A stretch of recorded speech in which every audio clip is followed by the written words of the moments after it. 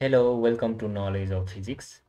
In this video, I will be explaining how to prove this relation, which is very important uh, formula in calculus. It is used to find out the limits and derivative of trigonometric functions.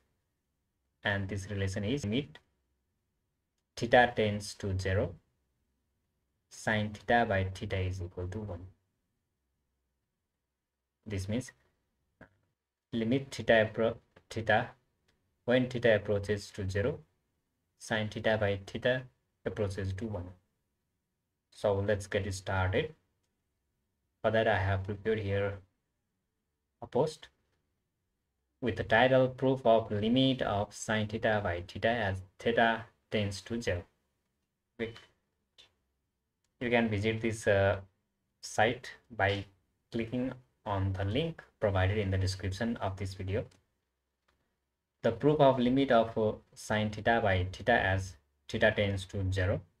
In this post, you will learn to prove a very important formula in calculus, that is limit theta tends to 0, sine theta divided by theta is equal to 1. This relation is very useful in determining the limit of trigonometric functions in calculus. If you use theta is equal to 0 directly in this relation here, then you get sine theta by theta is equal to 0 by 0, which is an indeterminate form. This means that you can not find out value of limit directly. However, if you use some techniques, then you get the limit equal to 1. In this post, you will learn that technique which helps you to find out the value of given limit easily. So let's begin. For that, we need a figure with a circle ABDM with a center at C, and Mn is the tangent of circle at point M, and obviously radius of circle is always perpendicular to the tangent of the circle Mn.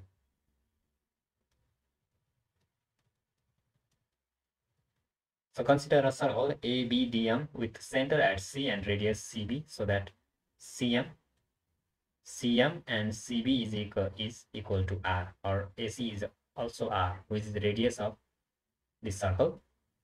So radius of circle is equal to R. We have supposed this. And BDM is an arc that subtends angle theta at point C. So this BDM, this is an arc, or the small portion of this whole circle, which subtends angle theta at the center of circle C.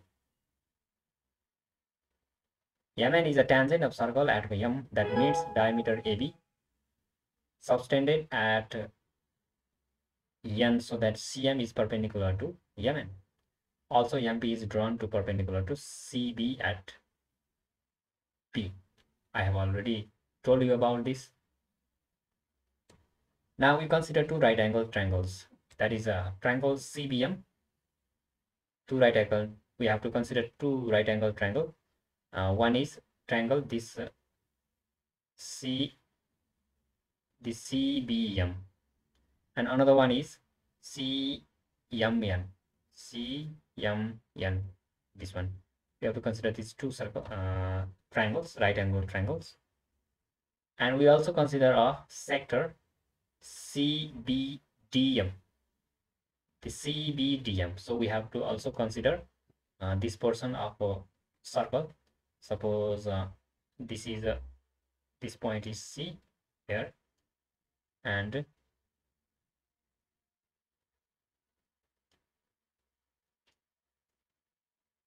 we have to consider this portion with angle theta, this whole portion. Okay, then what we get is area of triangle CBM is less than or equal to area of sector CBDM less than or equal to area of CMN.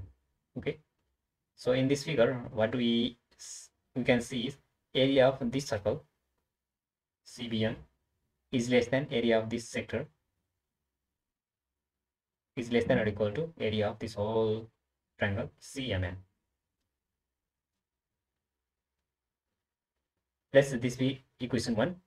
Okay, we have to find out all areas of all this portion and this portion and the triangle, and we will substitute the value of those area in this equation, and we will take a limit as theta tends to 0, and we will solve further to find out the formula, this relation. Okay, so for that, first of all, let's find out the area of this triangle CBM. CBM means this CBM. Okay, this right angle triangle. For that, in right angle triangle CBM, area of the right angle triangle CBM is equal to half of base multiplied by height, and base is named as CB, and perpendicular height is PM.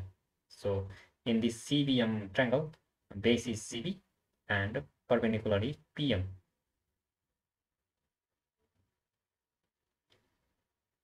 And if you see the figure, you can see CB is supposed as R, and triangle angles BCM is equal to theta, so that sin theta is equal to PM by CM.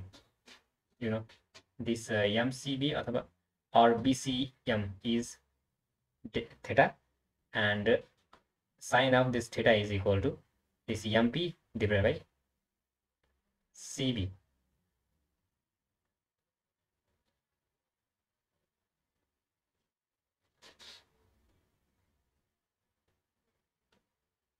Or PM divided by CM.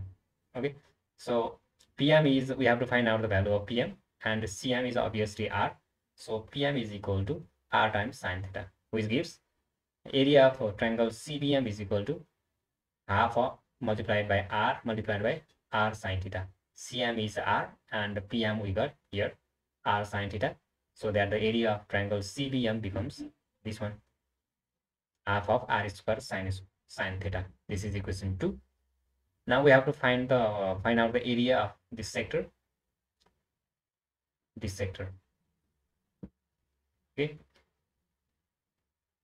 for that, the process of finding the area of sector CBDM is a little bit different than finding the area of triangles. Suppose A prime is the area of sector CBDM. We have from above figure, what we have is for the circle of radius r, the area of the circle is given by pi r square, and the circle of area pi r square makes angle 2 pi at the center C. So area of this circle is pi r square, and this circle of area pi r square makes angle 2 pi radian at the center C. The portion CBDM with R BDM makes angle theta at the center C. Okay, thus angle 2 pi is equivalent to area pi r square. Okay, a circle subtends angle 2 pi at its center, and this angle is equivalent to pi r square, or pi r square area makes the angle 2 pi at the center of the circle. Similarly, angle theta is equivalent to the area of the small portion of that circle. So actually this CMB or CBDM, this portion is the small portion of this whole circle, and this portion makes angle theta at the center of the circle, and this whole area makes angle 2 pi at the center of the circle. So what we can find here is that you see that bigger angle corresponds to larger area, because 2 pi is equivalent to pi r square. This is one complete angle. 2 pi means 360 degree, 2 pi radian, and pi r square is area of circle, and theta must be less than 2 pi, or it must be less than 90 degree actually, and equivalent area of A must be less than pi r square. So it says a bigger angle corresponds to larger area. Thus, the area and the angle are in proportional. That is, a prime by pi r square is equal to theta by 2 pi. This a must be a prime, not only a. Okay. And from this solution, what we get, a prime is equal to 1 by r, 1 by 2 r theta. Actually, this must be theta square, not theta square. It must be r square. I will correct it. A prime is equal to 1 by 2 r square theta. This is equation 3. This gives area of sector CBDM of circle. Now the area of, to find out the area of CMN. And in right angle triangle CMN, we have CM is r and angle MCN is theta. So we have to find out what is MN. Because area of this circle, this right angle triangle CMN is equal to half of base multiplied by height. And you know base is a CM, and we have to find out MN. As we know, CM is area of the radius of the circle r. You can replace CM by r, but we have to find out value of MN. For that, from this figure, if we take a trigonometric ratio tan, then what we get is this is angle, and it is perpendicular at M. So tan theta must be perpendicular by base, that is MN by CM. Same thing is done here. So tan theta is equal to MN by CM. So tan theta is equal to MN by, CM is radius of the circle R. So MN is equal to R tan theta. So that area of CMN, triangle CMN, and N becomes half of R square, R times R tan theta.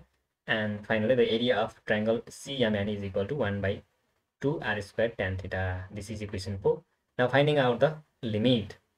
After finding the area of these two right angle triangle and the sector of the circle, what we do is use this equation 2, 3, and 4 in equation 1. We use 4, this 3, and 2 in equation 1. Here we have to put the values in this equation. So after putting the value, substituting the value in this equation, what we get is area of triangle CMN is less than or equal to area of sector CBDM is less than or equal to area of triangle CMN. After substituting the value, we get this form: half of r square sine square theta less than or equal to 1 by 2 r square theta less than or equal to 1 by 2 r square tan theta. The factor half 1 by 2 r square being same in all terms. This term is common in all these terms. This factor is common, so it cancels out. So the remaining is sine theta is less than or equal to theta is less than or equal to tan theta. We have to convert tan theta into sine and cos term. Then we get this form. And dividing by sine theta in all sides, what we get is 1 is less than theta by sine theta less than 1 by cos theta. Taking reciprocal of all sides, the less than or equal to symbol, this symbol changes to the greater than or equal to this symbol. That is 1 is greater than or equal to sine theta is sine theta divided by theta greater than or equal to cos theta. After taking the relation, this symbol has been just changed to this, and same thing is done for this sign. Now taking limit, as limit theta tends to 0 in all sides, we get this form. Okay, but limit theta tends to 0, cos theta is equal to 1, and limit theta tends to 0, 1 is equal to obviously 1. So what we get is this is 1 and this part is also 1. Then 1 is greater than or equal to limit theta tends to 0, sin theta by theta is greater than or equal to 1. Here we got an amazing form of the inequality which says that limit theta tends to 0, sin theta by theta is both less than or equal to 1 and greater or equal to 1, which is possible only if this limit tan theta tends to 0, sin theta by theta is equal to 1. This proves the relation. So by solving this process, what we get is limiting when theta approaches to 0, sin theta divided by theta approaches to 1. This relation says that theta measured in radian unit, not in degree, okay, approaches to 0 radian. The value of sin theta by theta approaches to 1. However, if you directly put theta is equal to 0 in sin theta by theta, it gives 0 by 0, which is an indeterminate form. Note, this result is very important in calculus for finding out the limit and derivatives of the trigonometric functions, such as in sin x, cos x, tan x, etc. Share this post with others if you found it useful. So in this way you can prove this relation, which is very important relation in calculus or in mathematics. So if you need more explanation, you can comment on the comment section below. Please visit this site, and I have many post on the many topics, so you can uh, just visit the site and just check it out. Thank you so much for watching. We will see you in next video. Stay connected with us. Thank you so much.